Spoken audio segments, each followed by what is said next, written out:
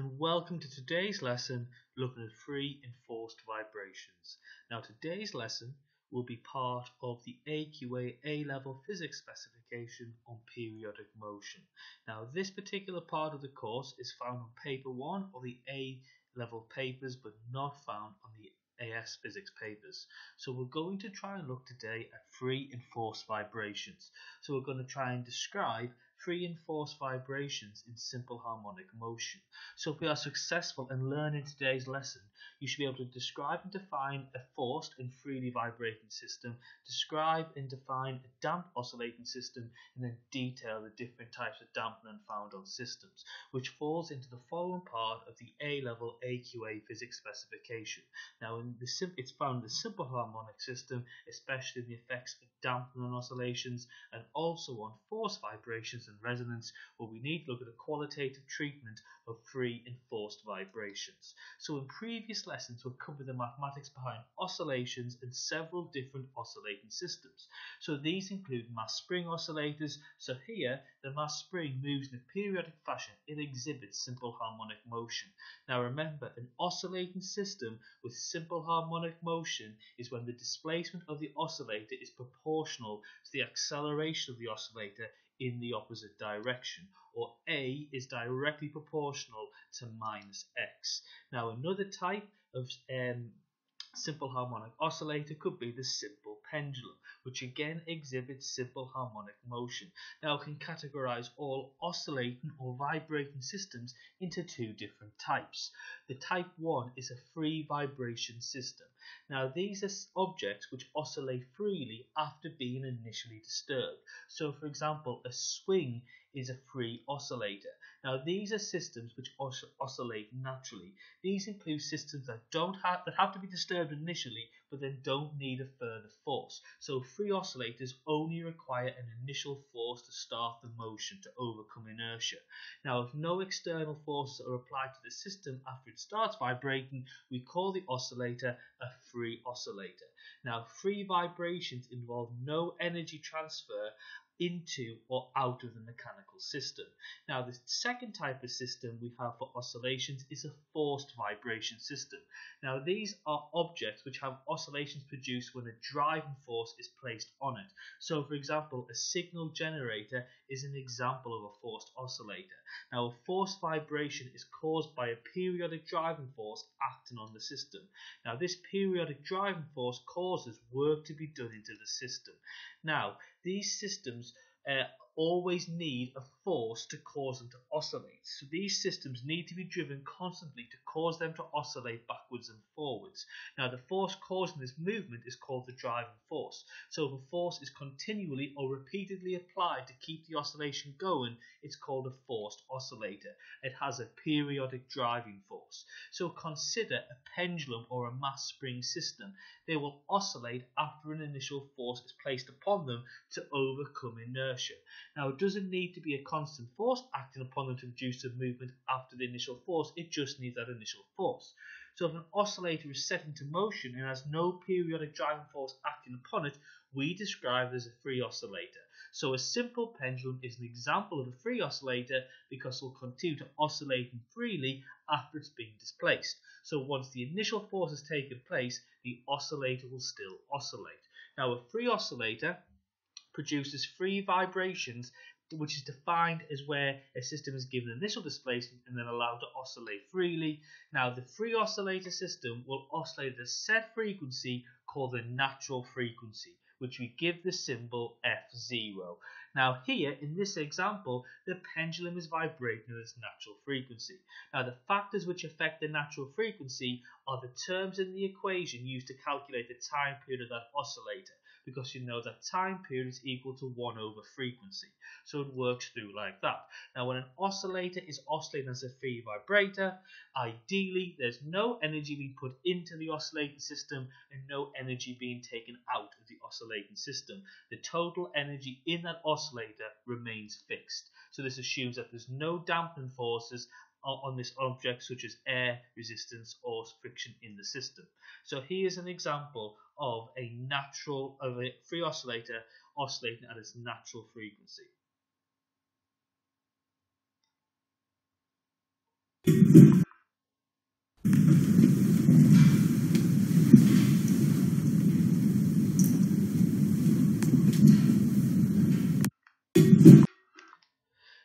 forced oscillation is one for which a periodic driving force acts on the oscillator, affecting its oscillation. This driving force is constantly acting on the system. So an example of a forced oscillation is a harmonic oscillator. They tend to have a motor driving the oscillation, which is very, very important. Now, forced oscillators or vibrators can only be produced when the periodic driving force acts on the object. The periodic driving force is placing energy, doing work, into the oscillating system. Now, oscillators can be forced to behave in a different way to their natural motion. So if, as a pendulum swung one way, you were to push in the opposite direction, it would turn back. So this action turns a free oscillator into a forced oscillator. Now, this is a very energetic activity to do. It requires a lot of energy to be put into the system to achieve this. It's a lot more efficient to allow a system to oscillate at its natural frequency. So repeated applications of force from your hand in different directions can force the pendulum to oscillate at a different frequency. So it turns from a natural oscillation, as a free vibration, into a forced oscillation. So this would be a forced oscillation, and the frequency you would cause the swing at would be the driving force.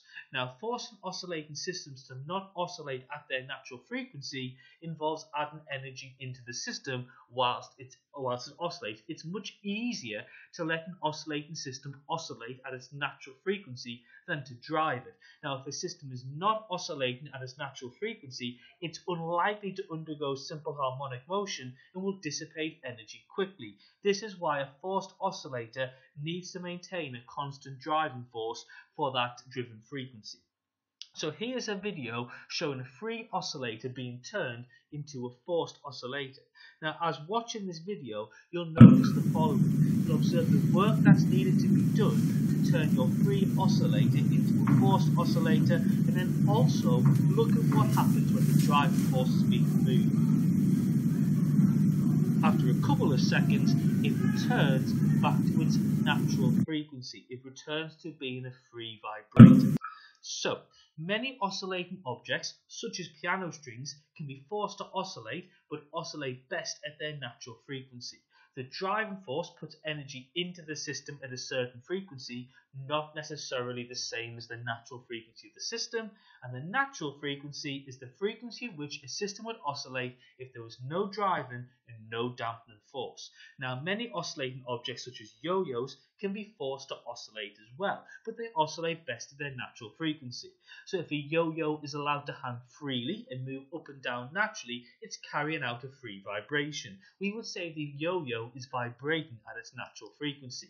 But if the yo-yo is made to vibrate by a periodic driving force of moving your finger up and down, then the yo-yo is carrying out a forced vibration. The frequency of the oscillation is the driving frequency. Now, if the driving force produces the driving frequency, which is the same as the natural frequency, then the amplitude of oscillation is at its largest. We say it's undergoing resonance, which we'll look at in the next lesson. So let's summarize what we've learned so far. Free vibrations. They involve no energy transfer into or out of the system to the surroundings. Natural oscillations are a system that's been displaced from equilibrium, and the system oscillates at its natural frequency. Whilst forced vibrations involve energy transfer into the system from a periodic driver, oscillations in the system are due to a periodic driving force, and the system oscillates at its natural frequency. Now, an object which is freely oscillating is observed to dissipate energy to the internal energy store of the surroundings. So if a system is performing simple harmonic motion at its natural frequency, its energy will dissipate through frictional forces acting upon the system. So in the example of a simple pendulum, friction causes energy in the simple harmonic system to transfer to the internal energy of the surroundings, and air resistance causes energy in the simple harmonic system to transfer to the internal energy of the surroundings. If a pendulum is left to swing without interference, its amplitude will decrease with each swing owing to the internal resistance and the friction of the string. Now, although the amplitude decreases, the time period for one oscillation remains constant throughout. Now, the forces which reduce the motion of the oscillator and dissipate energy to the internal energy of the surroundings are called dampening forces. These are frictional forces which oppose the motion of an oscillating body, and they slow down or stop simple harmonic motion from occurring. So the effect of an oscillating system decreased in amplitude due to losing energy from the simple harmonic system to the surroundings is called dampening. Now, like we mentioned before, dampening forces are resultant forces which cause work to be done from an oscillating system to the surroundings. Another name for dampening forces is dissipative forces, because these forces are causing energy to be dissipated into the surroundings. Energy is transferring from the mechanical system to the internal energy of the surroundings. These forces are making the system an open system. Now, systems are often deliberately damped to stop them oscillating or to minimize the effect of resonance, which we'll look at in the next lesson. Now, parts of systems which are designed to produce dampening forces are called dampeners. So, for example, we've got car dampeners, which are found in the wheels of a car, which can be used to stop a car oscillating up and down when they go over bumps. Now, the dampening types are classified by the effect that they have on the oscillating motion of a system.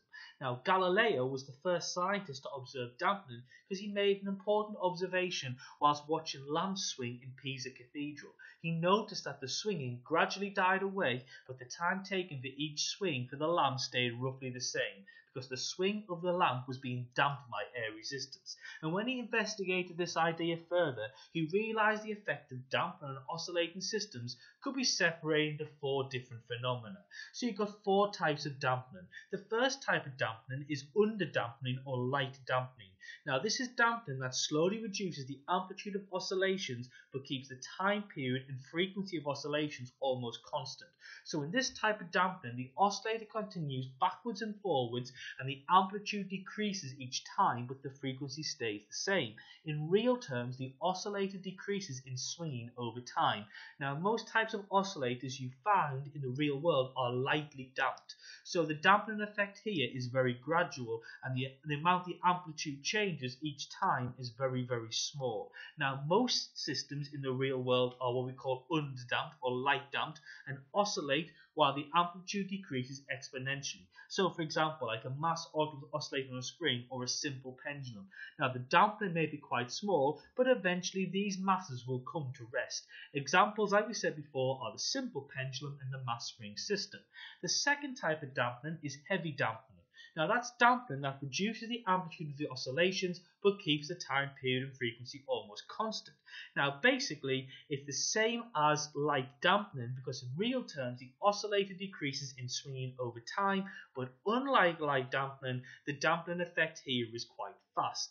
Heavy dampening is the same as light dampening, except it takes less time to stop oscillating. So in theory, the reduction in amplitude occurs in a faster time. So examples of heavy dampening again are the simple pendulum and the mass spring system. However, the resistive forces would need to be increased by using objects with larger surface areas, because this would increase the air resistance, so increase the dampening force. The third type of dampening is called critical dampening. That's when an oscillator returns to the equilibrium position in the quickest possible time without going past the equilibrium position. So in theory, it'll only carry out half a cycle of an oscillation. Now, in this type of dampening, the oscillator returns to equilibrium without making one oscillation as quickly as possible. In real terms, the oscillator returns to the center after being displaced really, really quickly. So a critically damped oscillator returns to the equilibrium position very quickly. The dampening effect here is very, very sudden. So an example of a critically damped system is the shock absorber in a car. It's advantageous to have the oscillations decay as quickly as possible without carrying out a full oscillation, because you don't want your car bouncing up and down when you go over a bump in the road. Now here, the system does not oscillate, but asymptotically approaches equilibrium condition as quickly as possible. Now, the fourth type of dampening is what we call overdampening. Now, overdampening is when the oscillator returns to its equilibrium position in a very slow time without going past that position. So it's the same as critical dampening in the instance it doesn't have a full oscillation, only half an oscillation, and it just returns straight to equilibrium, but it occurs over a much longer time period. So it returns to equilibrium position very slowly. In real terms, the oscillator returns to the center after being displaced very, very, very slowly. So the dampening effect here is very gradual. This is probably the most dissipative dampening effect. So overdampening can be considered an extreme version of critical dampening. An example of overdampening in the real world would be heavy doors, as this takes place so the doors do not slam shut too quickly and people can walk through them, but the door doesn't swing backwards and forwards. So let's go through what the 4 types of dampening are. Number 1, underdampening or light dampening. Dampening that slowly reduces the amplitude of oscillations but keeps the time period and frequency constant. Number 2, heavy dampening. Dampening that reduces the amplitude of oscillations but keeps the time period and frequency almost constant. Type 3, critical dampening, when the oscillator returns to the equilibrium position in the quickest possible time without going past that equilibrium position. And finally, number 4, overdampening, when the oscillator returns to its equilibrium position in a very slow time without going past that position. Now, all types of dampening reduce the amplitude of oscillation over time. Generally, the heavier the dampening, the quicker the amplitude is reduced to zero. An exception to this, though, is overdampening, and all types of dampening dissipate energy from the mechanical system to the internal energy store of the surroundings. Now, critical dampening is often desired because such a system returns to equilibrium rapidly and remains at equilibrium as well. And in addition, a constant of force applied to a critically damped system moves the system to a new equilibrium position in the shortest time possible without overshooting or oscillating about the new position. Now, interestingly enough, plastic deformation of ductile materials reduces the amplitude of oscillations in periodic motion in the same way as dampening, because as the material changes shape, it absorbs energy, so the oscillation becomes smaller. So it's a bit of a synoptic link with the materials topic covered in the previous modules. So we can show the different states of dampening with the following graph. So we can see here the idea of underdampening, which is carrying out numerous oscillations with a constant time period and frequency, but the amplitude decreases with each oscillation in an exponential fashion. You've got critical dampening, which is when the oscillator returns to equilibrium in the shortest possible time, and then you've got overdampening, which is when the oscillator returns to equilibrium position over a very, very long time. So the only damped oscillators that can complete a full cycle are lightly damped and heavily damped systems, not critically damped and overdamped. So, what have we learned in today's lesson? We should hopefully understand the effects of dampening on oscillations. We should have a qualitative treatment of free and forced vibrations. We can start to look at the idea of resonance, and we'll follow the ideas of dampening and the sharpness of resonance in following lessons. Now, if in theory we've been successful, we can define and describe a free and forced vibrating system, define and describe a damped oscillating system, and detail the different types of dampening found on systems. I hope you've enjoyed this lesson on free vibrations, forced vibrations, and dampening, and have a lovely day.